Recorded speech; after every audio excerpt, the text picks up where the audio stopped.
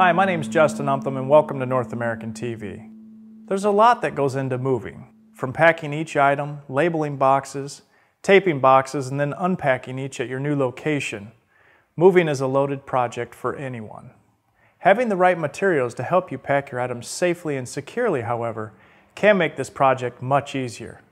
But with all the supplies out there, which one is right for your move and worth your time? Well, in this video, we'll answer this question and help you compile a list of necessary materials you need before preparing for your move to your new home. Before we outline the different moving supplies you'll need, let's go over a few important details that are often overlooked and necessary to address before your move. Since your address will be changing, it's crucial to notify your credit card company, insurance company, bank, and U.S. Postal Service. By taking these steps, you will ensure that your mail is forwarded to your new, correct address and that you'll receive all important documents in the mail.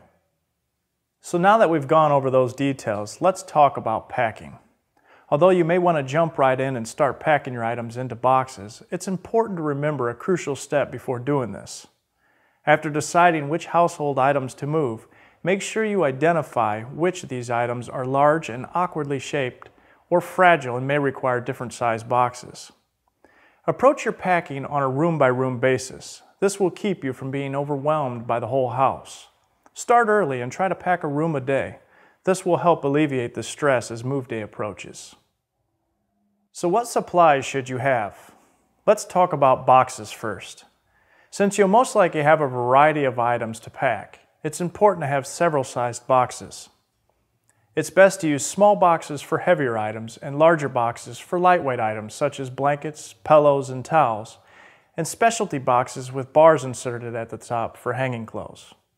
You should also get some kitchen boxes specific for packing dishes, glasses, and other kitchen items. These boxes are usually referred to as dish packs and provide a double lining of cardboard to protect these fragile items. There are also cartons specific for mattresses, and frame boxes for mirrors and pictures. Now that you've taken care of the large, heavy, and lightweight items, let's dig a little bit deeper into fragile items. Fragile items require padding, and when it comes to padding, you have three options: newspaper, packing peanuts, and bubble wrap. It's up to you to decide which padding will work best with your items and safely and securely move them to your new home. Along with boxes and padding, there are several other moving materials you may need to purchase to ensure your move runs smoothly and your items remain safe. Let's talk about those right now. In order to securely seal both the top and bottom of each box, you will need to purchase packing tape. This will ensure that your items stay in their boxes when moved from your old home to the moving truck to your new home.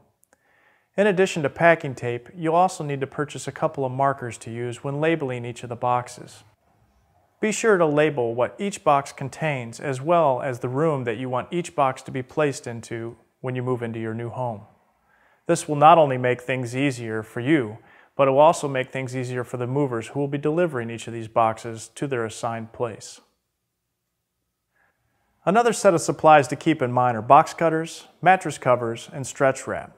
Box cutters will save you much frustration, and mattress covers and stretch wrap will ensure that your items are kept clean and scratch-free. Another item you may want to consider purchasing are Ziploc bags.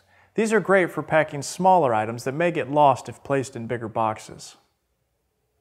Now that you know what materials to purchase to keep your items organized and safe, it's time to talk about what to do with the materials once you've unpacked and moved into your new home. Instead of simply tossing empty boxes, padding, and newspaper into the trash, find a nearby recycling center that'll accept newspaper and cardboard. Markers, box cutters, and mattress covers can all be saved for later use. So there you have it, a quick list of packing supplies to purchase before your big day, and what to do with it all after you move into your new home. Thanks for watching. With North American TV, I'm Justin Umtham, wishing you a safe and easy move.